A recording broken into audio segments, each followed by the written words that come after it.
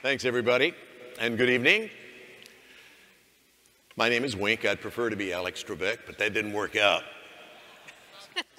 In fact, my spies tell me that, truth be known, Alex was Jeremy Boring's first choice till he found out that Alex gets paid by the word, and I just show up for a free glass of wine. So here I am. My Saturday and Sunday couldn't have been more diverse. Last night, I was hosting the annual gala for the Pregnancy Counseling Institute at the Reagan Library. And today I had the honor of introducing our 5 panelists that you'll be seeing, 2 events that couldn't possibly be more different unless I discover that one or more of our panelists are pregnant, which I doubt will happen. Please allow me to introduce each of our panelists. Jeremy Boring is a writer, a filmmaker, and co-founder and COO of The Daily Wire. He's executive director of the #1 conservative podcast, The Ben Shapiro Show, as well as The Andrew Klavan Show and The Michael Knowles Show. Jeremy's host of Daily Wire Backstage, a show about politics, philosophy, cigars, and general pretentiousness. His filmography includes the psychological thriller Spiral and the modern western The Arroyo. Jeremy served 5 years as the executive director of the Friends of Abe, a private organization for conservatives working in the entertainment industry. That's where I first had the pleasure of meeting Jeremy. Let's hear a nice shout out for Jeremy Boring, everybody. Thank you, Wink. Here he is, right here on our stage. Next, we welcome to the panel Alicia Krause, a conservative commentator and writer. Yeah, give her a nice round of applause. She's the best looking one on the panel, I can assure you that. She's a conservative commentator and writer based in LA. Alicia currently works as a contributor and on-air host at the Daily Wire. She worked, all right, enough of that. She looks better than Vanna, doesn't she? Huh? She works as a contributor for on-air host and the Daily Wire alongside Ben Shapiro, Michael Knowles, and Andrew Klavan. Previously, Alicia, in red, was the director of outreach at PragerU, a morning drive talk radio host, a contributor and director of Grassroots at Truth Revolt, and a campaign manager and producer of the Sean Hannity radio show. Obviously, Alicia has too much time on her hands. We have to find something more for her to do. She needs a job. Ladies and gentlemen, again, for Alicia Krause.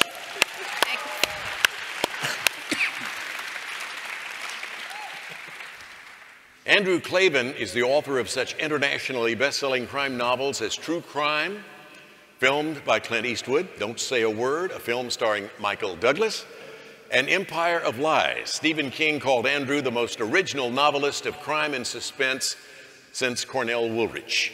He's been nominated for the Mystery Writers of America's Edgar Award 5 times, and he's won twice. Andrew's most recent book is a memoir of his religious journey, The Great Good Things, A Secular Jew Comes to Faith in Christ.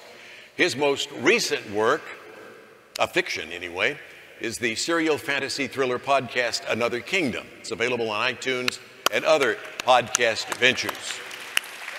Andrew's essays and op-eds on politics, religion, movies, and literature have appeared in the Wall Street Journal, the New York Times, the Washington Post, the LA Times, and elsewhere.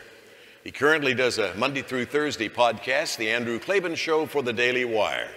Time limits preclude me from continuing with Andrew's countless credits, so let me simply say, welcome, Andrew Klavan.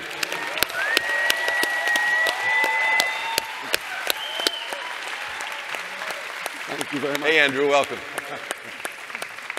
It's difficult to know where to begin and end when introducing Ben Shapiro. We all know he's editor-in-chief of DailyWire.com, host of the Ben Shapiro Show, the top conservative podcast in the nation, and syndicated radio show in the top 10 markets.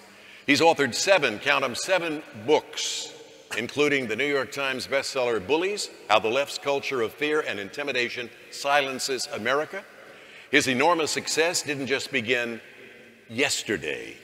He's been a nationally syndicated columnist since he was 17 years of age. a graduate of UCLA and Harvard Law School. His conservative peers say this, Rush Limbaugh, quote, "Ben's not content to have people bedazzled by his brilliance. He goes out and confronts and tries to persuade, mobilize, and motivate people," unquote. Here's what Glenn Beck says, "I've never known him to back down from a fight. Personally, I've watched every episode of his recent weekend election series on Fox News Channel, and I, very frankly, was totally mesmerized. The ratings, by the way, were through the roof. I'd be shocked if Ben doesn't have his own daily show on Fox soon. God only knows how he'd work it into his busy schedule, but we want to see him on a daily basis, don't we?" Yeah. Yes. Ladies and gentlemen, Ben Shapiro.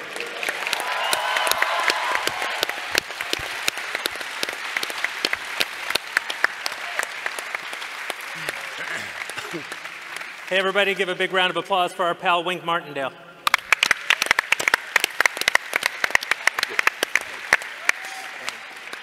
Well, thank you for coming and seeing us today. My name's Jeremy Boring. I'm the God King of... Shame!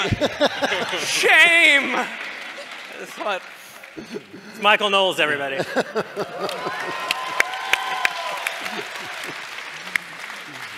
I thought we were supposed to dress sexy. Michael, cosplay is only at Comic-Con. I got it all wrong. Yeah. Are you of me or of Ben? Definitely of Alicia. Please no. So here's how we're going to conduct our panel for today. It's going to be all Q&A all the time in fine Ben Shapiro tradition. If you disagree generally with the things that we say, we would love to hear questions from you first. If you agree, you're really who we want to hear from, but we have to say this whole other thing. It's a business deal. So I think the microphone's going to be down here if people want to come up and ask us questions. I don't guarantee answers to questions. We have been known to go on long tangents for our own amusement. It may surprise you to hear. How dare you, sir? Who's first? Quick question, maybe.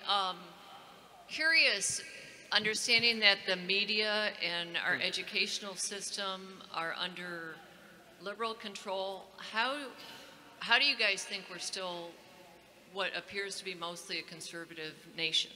Because our kids have been taught a certain way for generations. You know what I'm saying? It's kind of weird. Yeah. That there's still so many of us conservatives when... You definitely, I'm curious. You definitely agree with us. Ben, why don't you take the first one? I mean, I'm more of a pessimist, so I'm not sure that we're still mostly a conservative nation, to be honest with you. Maybe that's just from living in LA. But I'm concerned that a lot of the main central tenets of conservatism have been lost over time, which is why what we're all in the room to do, and what we're trying to do on the stage is, I think, really important. But I think that the short answer is that America is the most religious country in the West by a very, very large margin. And as that religious inclination tends to reduce, so too does the conservatism inherent in that religious tradition. People tend to edge into kind of normal urban leftism that you see predominant in Western Europe. Was that sufficiently depressing for you? This is a question for Mr. Clavin. I'm a conservative Jewish boy going to a Christian school. Do you have anything I can maybe get from the experience? Any advice? Anything you can get from the experience of being in a Christian school? Yeah. Salvation? Don't listen to him. Fight. Hi, hey, how's it going? Thank you for taking my question. This question is pretty much for anyone who's opposed to abortion. I'm going to use the number that I always hear about that Planned Parenthood has aborted. Is it 50 or 60 million? All of them. You get my point. All of them. High number. So my question is, so I am pro-choice, and I think I've heard Ben say that abortion is evil, but my question is, one, is it a necessary evil for population control? And my opinion is that if we're already at 325 million people right now, I think wages are stagnant. I think jobs are scarce because simply we are overpopulated. So what is, if... What statistic can you provide to show that wages are stagnant or that we've run out of jobs? I mean, people are struggling. People are struggling, and I'm seeing everybody... So you should kill a whole lot of other people? I'm not tracking your logic. Okay, so my question is primarily, do you guys think we would be better off with an additional 60 million people in this country right now versus, had we aborted them? Yeah, so there's this other thing that happened in the mid-20th century where several million people were killed in Europe, and I think the world would be better off with them. What do you guys think? You can solve an awful lot of problems by killing people. It's kind of where you sort of draw the line. If you don't draw the line at killing people, you could solve the problem of not liking your wife. You could solve the problem of some guy has the job you want. You can solve all those problems by killing people. The thing is, though, there's 7 million unfilled jobs in this country, 7 million unfilled jobs. So we could actually use some population. And wages are actually not stagnating because of there's so many transfers that the money people have. The value of the money people have is so much further than it used to be. Yeah. A poor person today is living at the level of a middle-class person in the 80s, which is not that long ago. So we're actually doing quite well in that regard. But even if we weren't, I'm not sure that killing people is my first go-to. So Malthusian theory, Malthusian economics, has basically been disproved over the past 50 years. Paul Ehrlich was one of the main exponents of Malthusian population control theories. He wrote a book called The Population Bomb back in the 1960s, in which he predicted that within 15 years there would be mass starvation, hundreds of millions of people dying from starvation. And in the mid-80s, he made a bet with another social scientist named Julian Simon. And Julian Simon said to him, pick any 5 commodities, any 5, and tell me that the price is going to go up, meaning that we're going to hit scarcity levels because of overpopulation. And Ehrlich picked 5, and Simon says, I don't care which 5 you pick, the price will go down over time because human ingenuity is so much more powerful than population forces. Simon won the bet, Ehrlich lost the bet, Ehrlich still teaches at Berkeley. So it doesn't seem to matter who's right and who's wrong in this particular debate. The fact is that the population now sustained on planet Earth is well over 7 billion. A century ago, it was significantly less than half of that. But we are now living more prosperously across virtually every area of the world, specifically because human ingenuity is so grand and great. And killing off incipient human life, forget about the moral problem of killing human beings, killing off the creativity of 60 million additional human beings means killing our own future. And I will say, I used to be in favor of abortion when I was young and irresponsible and stupid. Before we forced him into marriage and childcare. That's right, before I was forced into living more morally. But so I actually do see this point, and I remember the point at which my mind was open, which is that one has to recognize, without going into all the moral questions, that it is a human life. And as Drew said, you can solve a lot of problems by killing people. So I'll give you the question that Diana Shaw, a bioethicist, asked me, which is, if you want to control economic problems or political problems, other than unborn babies, which group of Americans would you be willing to kill? So, can you hear me? Yes. Okay. So I think there's a significant difference between a life that hasn't been born versus human lives that are already living, breathing, eating, etc. So where's your point of viability then? If you're going to make the viability argument, where's your point of viability? You recognize that it's a human. Most likely, I'm not exactly sure how I'm going to answer this. Are you a parent? I think your opinion will change when you become a parent. I think your opinion will change when you hear the most beautiful sound on the face of the planet, which is your child's heartbeat when it is in your partner's womb. I think your opinion will change when a blood test at 8 weeks shows that it is a boy or a girl.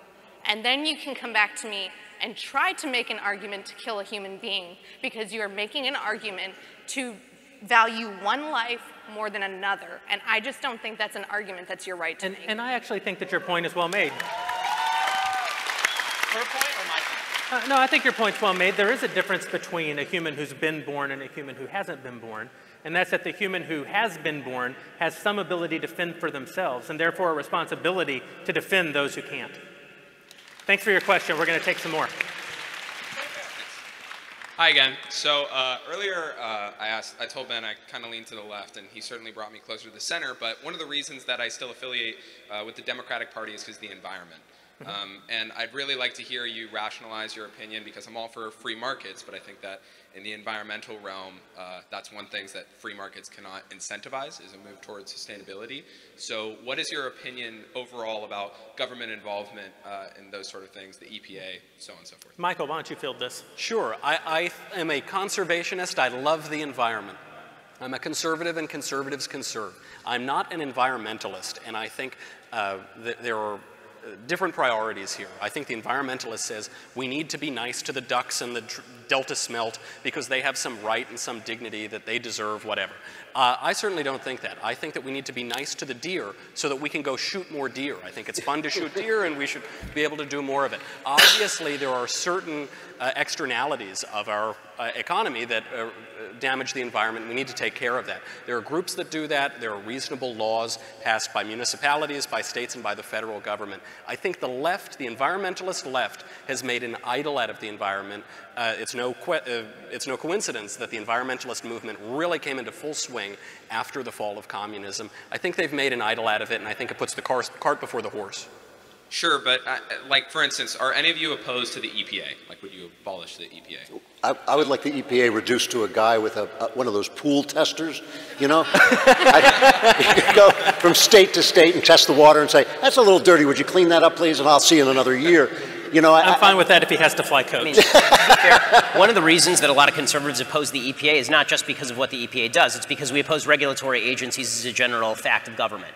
Because the executive branch was not designed to be a legislative branch, and the EPA makes and promulgates enormous numbers of regulations that nobody understands, nobody gets, and that are then put into force by people who are unelected and can't be gotten rid of. So that makes it an unsustainable form of government, or at least a non-answerable form of government.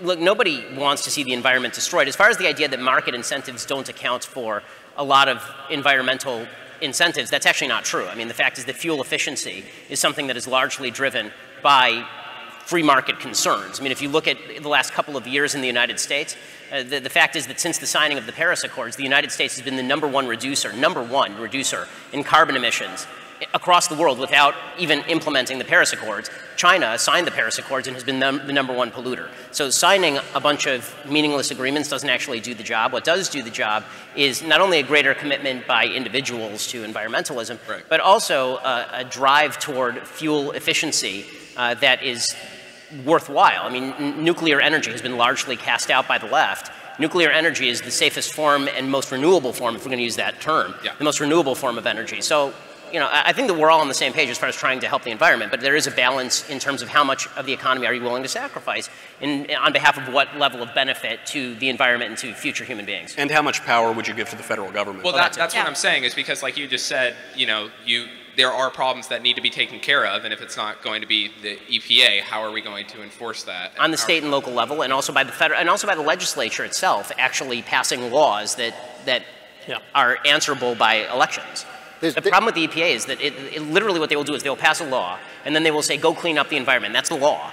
And then the EPA will just say, okay, well, that means anything we want it to mean. That's not an Here's 10,000 regulations form of government that aren't answerable. It's also regulations. I mean, I think we all agree too. We're fine with doing away with the Department of Education for the very same reason. Right. Because it is a national, federal, based in Washington, D.C., that is working with lobbyists and awful teachers unions, that is telling someone in Podunk, Texas, how to teach their children. And you have the same problem with EPA regulations, where they're trying to legislate from afar and tell a rancher in Montana what to do with his cows and his business and his runoff when they've never even been on the ground in Montana.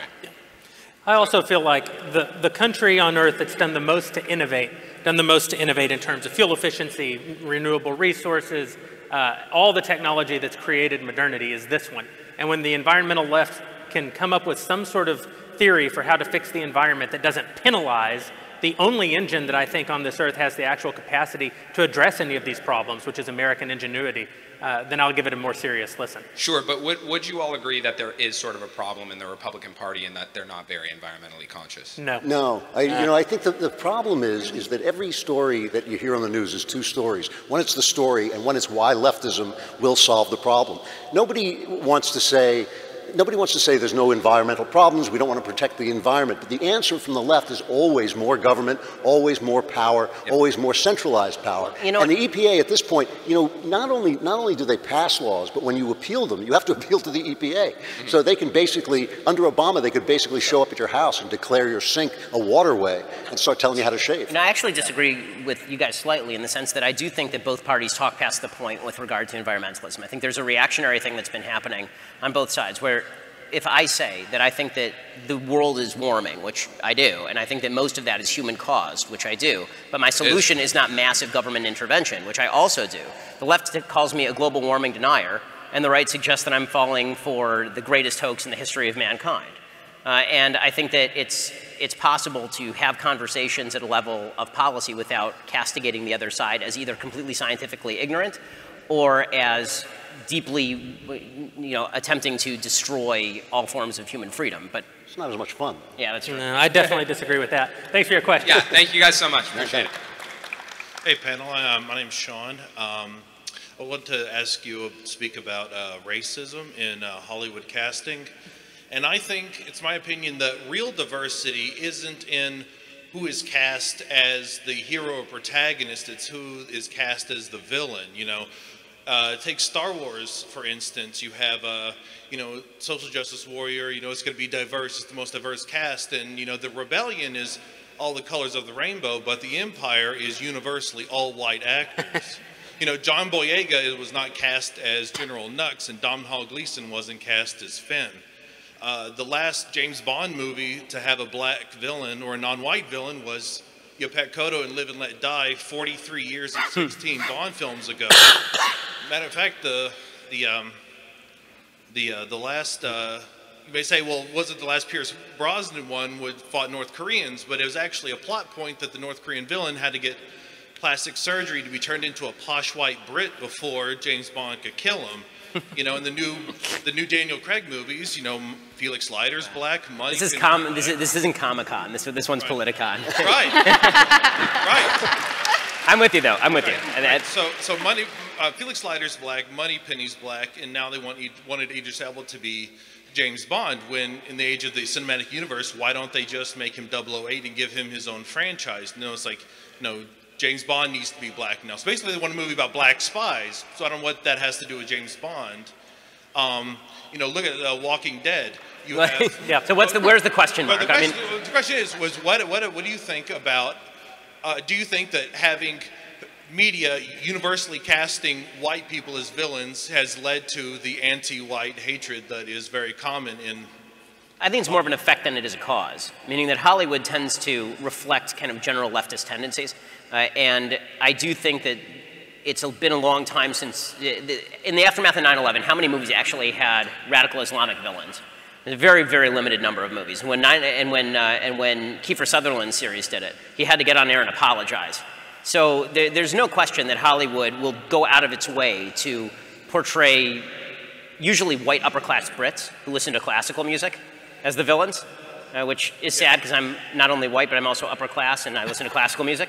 But yes, I mean, Hollywood's perception of how race should play on screen, it obviously has some connection with how people see race on screen. But Drew's the best person to speak about this since he's been working in town for literally since before the camera was. Actually, during the tar pit era. The talkies were. The talkies were. They're not going to work. It's just not going to happen. Things have gotten really bad. I'll tell you this: that my agent actually gets calls for a writer who is a female Latina, or a black female, and things like that. They're actually hiring according to race, and they have put forward the idea that you can't write out of your cultural knowledge, which of course is exactly the talent that a writer has, exactly the talent that actors have. So it has gotten truly insane. And as a result, I think the biggest result is not that people become more leftist, although I do think Hollywood is a good way of selling leftist assumptions. But the biggest thing is that it makes the arts obsolete and irrelevant. Because one of the big problems we have, for instance, is in Europe, the spread of a mean, small, ignorant religion that nobody can speak out against without being accused of bigotry. You can't make a movie about that, so you can't have art that addresses the major questions of the time. If you have to lie in order to be a good person, then art will all be lies. And that's why I think superhero movies are all over the place, because the villain is some octopus guy. You know, you don't know what the hell he believes in except that he's bad. So you can't address reality. And that's why the film American Sniper shocked Hollywood. It shocked them by making so much money, because they kept saying to themselves, you know, people don't like stories about the war on terror, because the movies they made about the war on terror, we were the bad guys, you know? And so I think that they have basically silenced a huge segment of the artistic world, kept them from addressing reality, and I think that's degrading for everybody.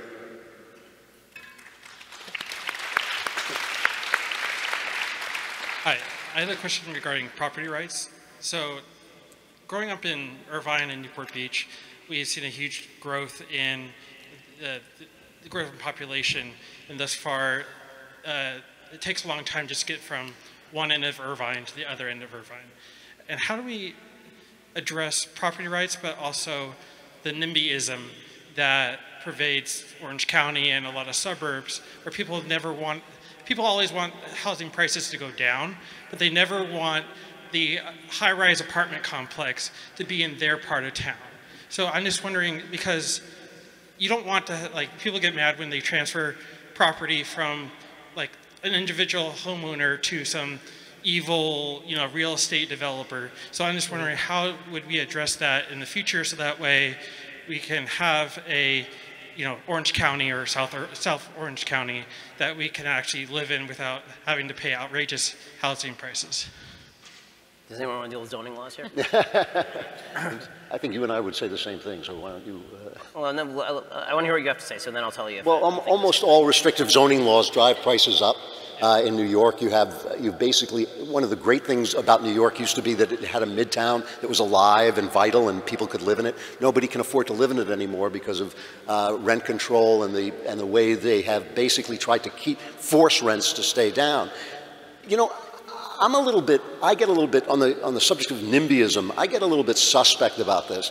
I don't understand why somebody should be asked to pay $5–10 million to live in Bel Air and then have a homeless shelter built next to their home. I don't understand why that's supposed to be. A city has to deal with its unfortunates. It has to deal with the people who are not at the top. It certainly does. But it also has to allow a place for people to strive and succeed and rise above. And I don't think that that should be a problem. I don't think people should be condemned as selfish if they want to live off the money that they've made in a nice way. So I think there's ways to zone places. You know, there should be a place for everybody. You can do that through zoning, but all restrictive zoning that tries to force the idea of virtue on the city destroys cities every time. Agree. I told you. Hey guys, my name's Ted. Hey Ted. Hey, Martin Shkreli bought a drug patent and dramatically increased the price. That was very widely noted. What wasn't noted was that that patent was expired. It came from the 1950s. Anybody could have gone into that industry or gone in and had a generic drug to compete. No one did. My question is how can a free market healthcare system work if the industry is dominated by these captive markets and monopolies? It can't. I mean, that's the problem, right? We have, one of the problems that we have in America with healthcare, it's funny, everybody blames the market for the problems with healthcare, but really, healthcare in America, even before Obamacare, was so regulated that the majority of healthcare expenditures that a person will ever face are in the last weeks of their life. Most people meet the last weeks of their lives when they're advanced in years, and almost everyone over 65 is on Medicare in some form in this country. So it's like so much of the spending that actually happens is already government controlled, already government regulated. We've had all these amazing innovations take place at the fringe level, you know, what's left over after the government is finished. And I think it's much like the last question about property rights. We keep trying to use the government to solve problems that government actually creates. Mm-hmm. And this only happens in government. So as an example, if I start a small business and I hire 20 people and I go bankrupt, and then I go back to the investors and say, listen, I want to do exactly the same thing again. Will you give me millions more of your dollars? They're going to say, well, why would we give you money to do what you have already proven does not work? And yet that's what we do with politicians on a routine basis. They break something, and then they come and say, this thing is broken, let us fix it. Well, wait a minute, you broke it. And the very idea that you're now pitching in order to fix it is the thing that broke it in the first place. It's very difficult to accept that we aren't entitled to all of the things that we want. You're not entitled to live in Orange County and pay the prices that you want to pay. You're not entitled to have a drug at the price that you want to pay. You're not entitled to the fruits of someone else's labor based on your sense of what that labor should be valued at. And that's offensive, especially I think in a culture where we're being told continually by culture that we are entitled to things that we didn't earn. We're being told that the people who did earn those things aren't entitled to them and in fact somehow stole them. And we're also, I think because of the glories of the internet, one of the negative consequences is that we're used to getting exactly what we want exactly when we want it all the time, and we think that that should extend out far beyond our own actual merit. But in all of these instances, government creates more destruction than it's able to cure. Have you ever noticed, though, if you bought a really big screen TV around 2000, the year 2000, it cost you about $10,000. Buy it now, it costs you about $600. If government had come in the year 2000 and said, oh my God, poor people can't afford a big screen TV of $10,000, TVs would now cost $15,000. Yeah. It's only because ultimately... And we'd be paying for them with taxes. Exactly. It's only because you want to expand the Have you forgotten the housing crisis too? Well, everybody should be able to buy a house. Yeah, and you know, price is the key here. You totally hit on it, which is that when you fly Spirit Airlines or one of the airlines, they charge you for water, they charge you for every little thing. Some people complain. I don't complain. I want to see prices as a consumer. And so much of the problem with health insurance and the medical system is you don't see prices. So when you go to your annual physical, you go every single year, you process that payment through health insurance. It's not insurance. You know you're going to go. You buy a product every year. Martin Shkreli was able to raise the price 7 zillion%. His defense of that was that the consumer wasn't actually paying that price. He was saying that he was actually gouging insurance companies and other middlemen along the road. If you were able to bring prices to the providers of the service and to the consumers, you would see, as it happens in every other industry, you would see prices go down. But it's so regulated that you can't. And a perfect analogy to that, I was actually yelled at on a pro-Obamacare panel here at Politicon last year, is I said, I want to be able to, I can go to a car dealership and purchase the car that I want for my family. It's going to fit the 3 girls, it's going to fit the husband, it fits the luggage, the surfboards, all that fun stuff. And I can see the breakdown of the MSRP of what all of that is. And you cannot do that with any insurance company in the United States. And I think that maybe we could even say Obama meant well with Obamacare, but it didn't end up helping the consumer because it didn't give the consumer better options, and it still didn't break down for the consumer the product that they were actually getting. Yeah. I just really quickly want to respond. Opaque prices are due to the market, not government. There's no government regulation saying that they can't put all the prices down. Every hospital could put all their prices down on their website. They don't. That's a market-driven problem. Michael, you mentioned TVs. The reason why TVs go down is there's a huge market for this. Shkreli's market was 8,000 people. That's it. Nobody entered the market because there wasn't an incentive to do that. Monopolies that dominate... But that's clearly not right. There was an incentive. Only one guy was smart enough to capitalize on it. But for LASIK surgery and televisions, there's a huge market, so more companies go in. Mm-hmm. No companies go in because there's only 8,000 people, and you can't get into a price war over 8,000 people, and that's the issue with healthcare. Thank you so much for your time. It's the pot. I see a lot of those T-shirts at my spin class, by the way. I'm wondering, should I go wearing a facts over feelings shirt to spin class? But I think I might You'll be expelled. And like never able to go back. He's wearing a friend of the pod shirt, in case everybody didn't know, but. Good day. Good day. So, you guys all live in California, of course. When's the last time somebody wished you a good day? Good day, good day, sir. Never. That's kind of awesome. Yeah, how do you do? I like it. Yeah. Talk about, they say that we need more civility in our public life. Then just do that. Yeah. Just people say good day. That'd be so civilized. So, many of you guys talk about national politics, but you know, you guys live in California. Many of you here live in California, and in a few weeks we're going to be voting on our governor's race. Mm-hmm. You have John Cox, we have Gavin Newsom. So I just have well, of course, the quick question.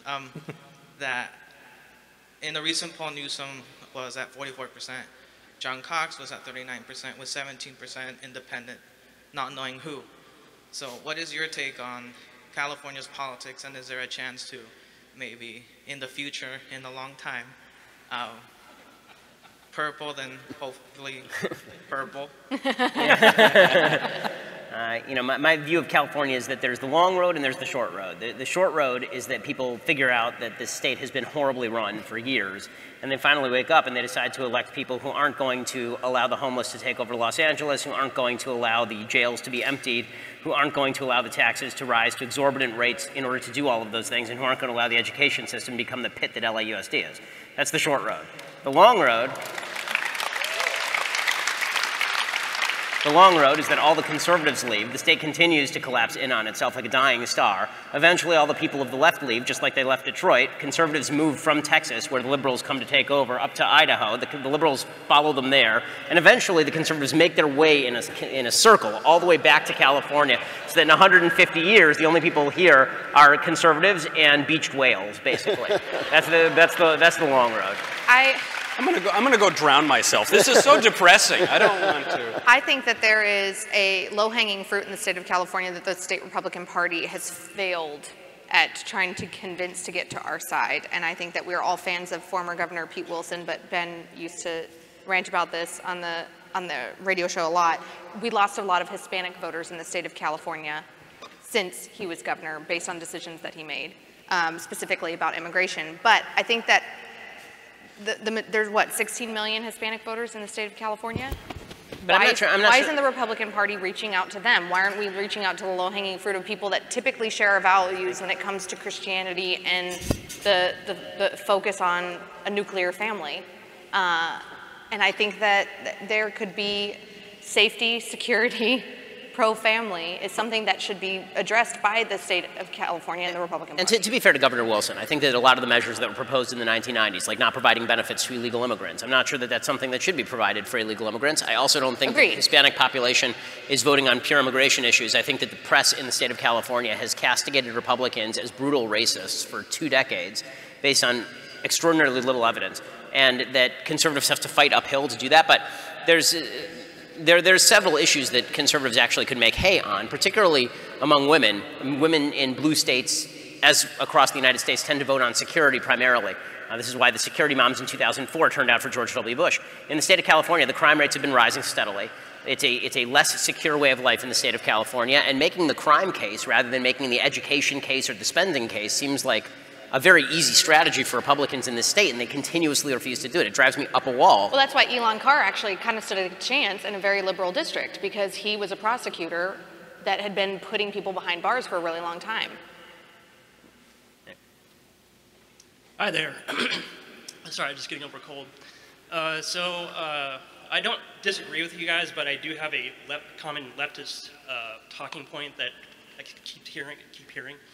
So it's about guns. When we talk about, like, let's say the government becomes tyrannical and we have our guns still, thankfully. Something I commonly hear on the left is that, well, we have our guns, but we're going up against, like, the most powerful nation on the face of the earth. So. Mm-hmm. Worked for the Vietnamese. Yeah, so. Worked for us in 1776. Yeah. So that would be something I commonly, I say it to them, but I just want to hear what you guys have to say about it. Yeah, I mean, it's a foolish argument, again, because there are innumerable times in recent history that guerrilla armies have held off much larger, much better armed armies. But beyond that, the whole purpose of weapons ownership is to never use the weapons against the government. That's right. The idea here is that the cost in blood and treasure of having to impose tyrannical rules on your own population are too high for you to attempt the risk. That's really what this is about. The folks in Texas want to keep their guns because they don't want the federal government coming to take their guns. That's really the argument. Right. The Second Amendment exists to protect the Second Amendment to a certain extent. And there would likely be a lot of bloodshed in that scenario? Yeah, I mean, the amount of human sacrifice that would be necessary in order to violate somebody's rights that way is simply too high. And you see this with the federal government on a fairly regular basis, actually. You remember even in very small-scale scenarios, like Clive and Bundy in Nevada. Mm-hmm. The federal government surrounded Clive and Bundy's ranch and basically said, if you don't surrender to us, then we're going to blow you away. And a bunch of militia members showed up. You know, I think it was a bad idea. They showed up. And the federal government essentially backed down for the moment because nobody actually wants to see blood in the streets in the United States. that doesn't mean that the power to use the gun is always used properly, but that threat is ever present, and it should be ever present. It keeps a necessary check on the size and scope of the federal government. Can't help noticing also that everybody wants to take our guns away, surrounded by guys with guns. I mean, I used to live next door to one of the biggest stars in Hollywood all day long, and one of the biggest anti-gun crusaders in Hollywood as well. All day long, these guys were going in with the go bags to protect her house and keep her from being, attacked. They called my house and said, by the way, we're watching your house too. And I thought, great, now the biggest anti-gun advocate in Hollywood has enough guns to protect my house. That's great, but when she moved away, I wanted a gun of my own just to keep safe, So it's like, I think that it is amazing how elite people lose touch with the fact that the rest of us can't surround ourselves with bodyguards and would just like to be safe. And it's been an interesting pattern too. I'm old enough to remember when it used to be just like people with guns were bad, and the average citizen has no right to a gun. You'd be crazy. Why do you need an AR-15 to defend you and your family? That's the military and the police's job. And then Iraq and Afghanistan happened, and then the military are the bad guys. America is the bad guys. Even military shouldn't have access to certain things. And then we saw with Black Lives Matter and white cops only killing black children in the streets and never anyone else. Well, the cops are bad, they're pigs, now they cannot have guns. The point of the left is to try to whittle away the talking point and start with the average citizen in Texas, for example, that cares about the Second Amendment and wants to uphold the Second Amendment, and then work their way all down the line. And there's a lot of people in the country that are afraid of who's going to wield the power and who's going to really have the guns. Yeah, well, that's the big joke to me about the left. One of the major pieces of hubris on the left is that they just assume that one day they'll grab power and keep it. One of the reasons that you see all the insanity in the media and in Hollywood about Donald Trump becoming president is because for 8 years during the Obama administration, they would walk around saying to conservatives, this isn't your country anymore, we got it, it's never going back, we're on the right side of history. And then they just lost an election, which has been happening for as long as there's been elections. Some people win, some people lose, and they can't believe it because they had convinced themselves that they would have the ring of power forever. And so it's funny to me that they want only the government to have guns, and it never occurs to them, Donald Trump is the government. You might lose an election, and it might not be you who has all those guns anymore. To quote Owen Benjamin, Donald Trump is Hitler, and therefore we need to give all our guns to Hitler. That's the argument. Thank you. Trump said take the guns first, and second due process later. Keep it real. Yeah, he shouldn't have. Thankfully, he hasn't taken my gun, though. So Yeah. we're still good. Trump says a lot of things. All right. Bump stocks, he just said he's banning your bump stocks. Obama allowed them. Trump says a lot of things. Alrighty, so Good day. Good day. Good day. Good day. Back to civility. Sir, if you have a question, you can come up to the mic. I'm sure this lovely lady will let you ask a question. We're totally okay with hearing your question, but you're just shouting. Ask a question. Oh, man. Good day to you, sir. Good day to you, sir. I said good day. I said good day. So I kind of have two questions, both on gun rights, but they're somewhat unrelated. So the first is that there's evidence out there that the Second Amendment, another reason other than tyranny, was for slave owners to keep their slave population within check. Yeah, it's not true. George Washington's slaves had guns. There's a misunderstanding about slavery in the era of the founding, and we conflate it with slavery in the era of the Civil War.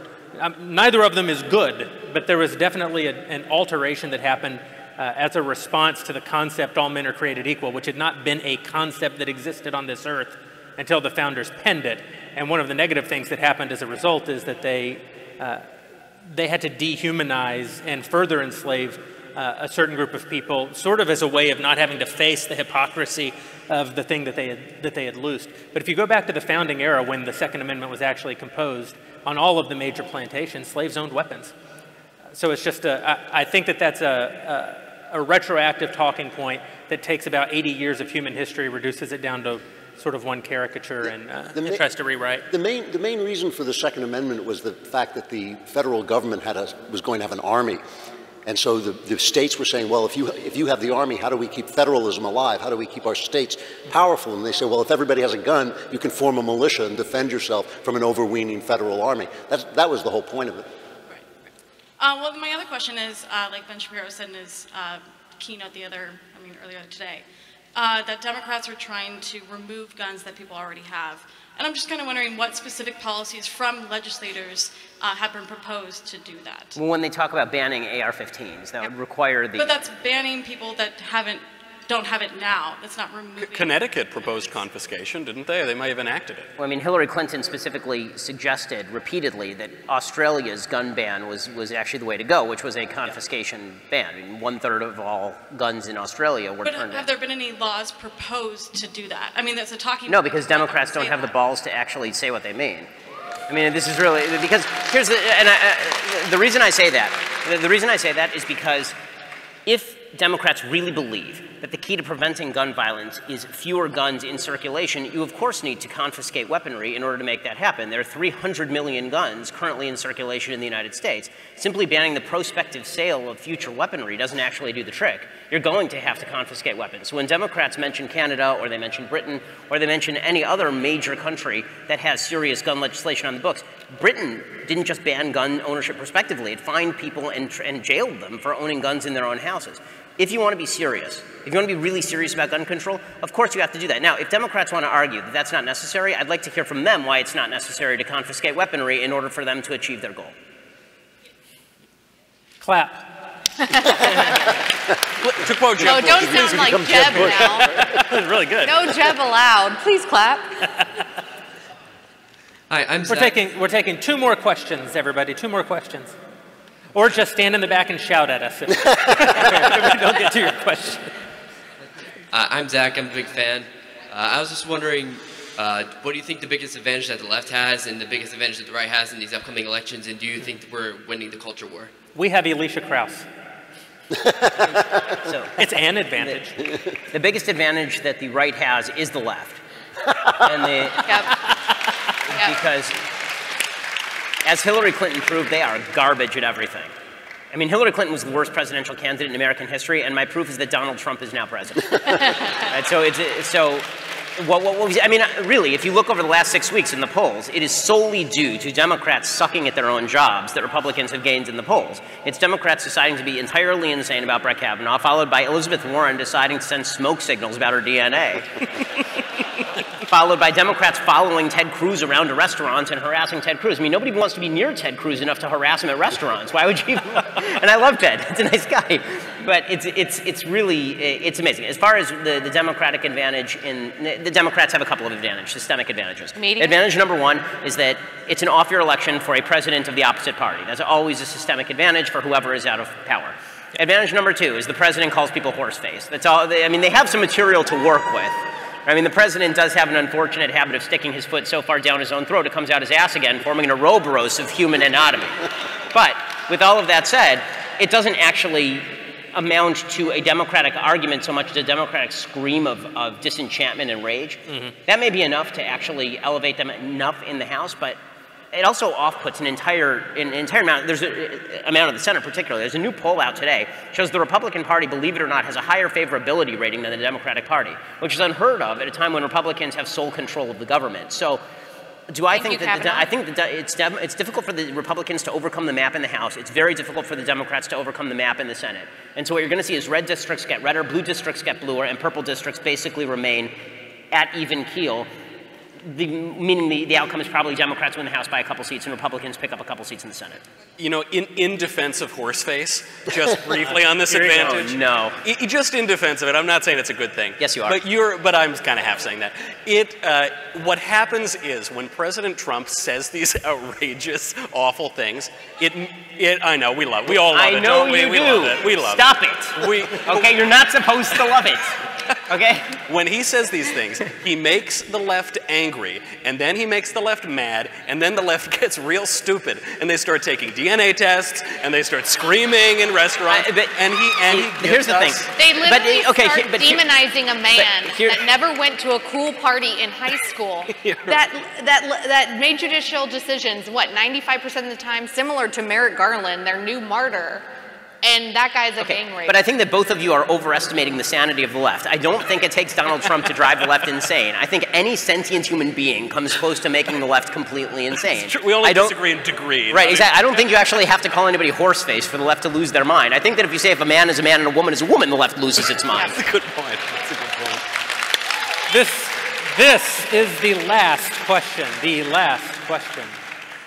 Sup, homies? You realize this is the last question? Sup, diggity. Go for it. Make sure I was clear about that. When are we going to get to the last question? So I'm a student at Cal State Long Beach, and in my dumb social class, they're trying to... But you repeat yourself. They were showing us these stats about how income has risen between races and how it's like Asians, whites, and then Hispanics, and then blacks down here at around like the 30 to 40 range. Mm-hmm. And it's a lecture class, so I really don't have a lot of ability to argue with it. But besides like single parenthood, which I'm a product of, what other arguments could I bring forward besides this systematic racist overlord thing? I mean, single motherhood, there's welfare dependency is obviously very high on the list.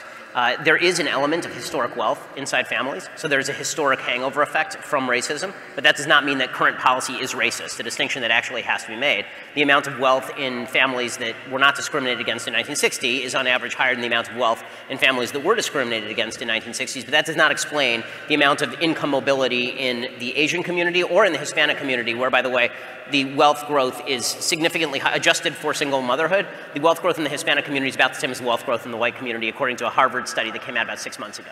And in fact, that same study showed that there is even a disparity. This one's kind of fascinating. There's a disparity in income growth between black women and black men with regard to people who are growing up in similar economic circumstances to white folks. So if you grew up in an upper class home, black males actually underperform in terms of the income trajectory as opposed to black females. So then it has nothing to do with color, obviously, because black females are doing exactly the same thing that white females are doing in those particular circumstances. Again, the New York Times did a massive spread on this particular study. But what that suggests is that individual decision-making and cultural reestablishment has a serious problem for particular groups that buy into it and for individuals who buy into a particular group mindset. The real question is, how do we cure individual lives? And the only way you cure individual lives in the United States is to make individual good decisions. Thank you, everybody, for spending your afternoon with us. We're the Daily Wire. Come see us. Give us your measly $10 a month, and you can watch us do this all the time. Thank you. A big round of applause for all our panelists.